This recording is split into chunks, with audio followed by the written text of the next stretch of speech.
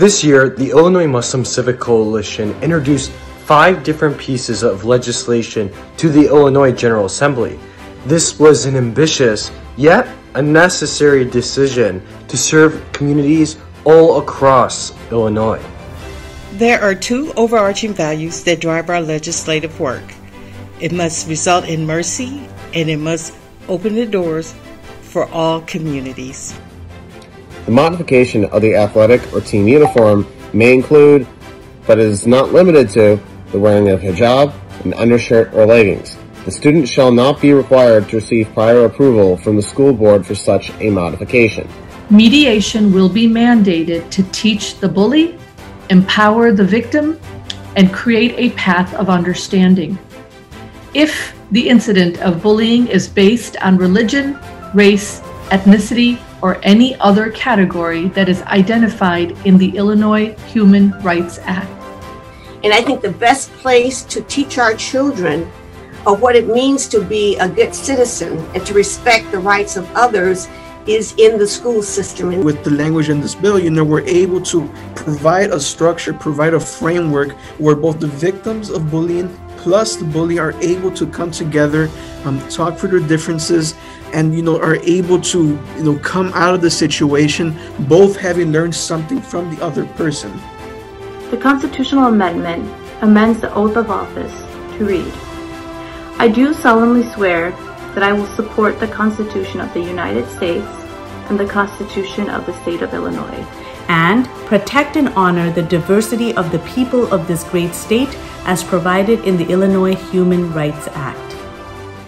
The teaching of history shall include the contributions made to society by Americans of different faith practices, including but not limited to Muslim Americans, Jewish Americans, Christian Americans, Hindu Americans, Sikh Americans, Buddhist Americans, and any other community that has shaped America. But we cannot teach about a people if we don't help support teachers with meaningful curriculum and engaging resources. That is why we brought together a diverse group of teachers from across the state to develop the Contributions of American Muslims Curriculum Guide, a model for the nation and all other faith-based communities to show how they can also incorporate their rich history with our state standards. And I look back on the history and the education that I got, and it did not express the diversity that was in the state or in the country, even from its very start. The Muhammad Ali Day Resolution, Senate Resolution 92.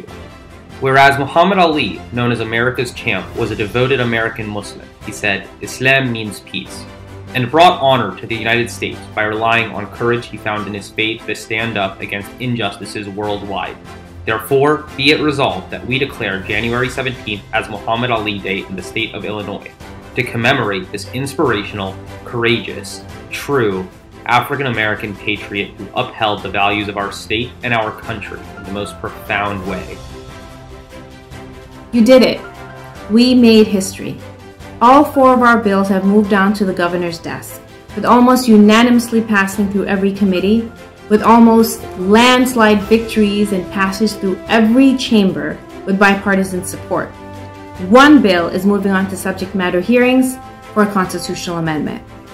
We did this with 150 community partners and allies, writing witness slips, calling legislators, emailing legislators, making our voices heard that we value the diversity and dignity of this great state. We couldn't have done it without you.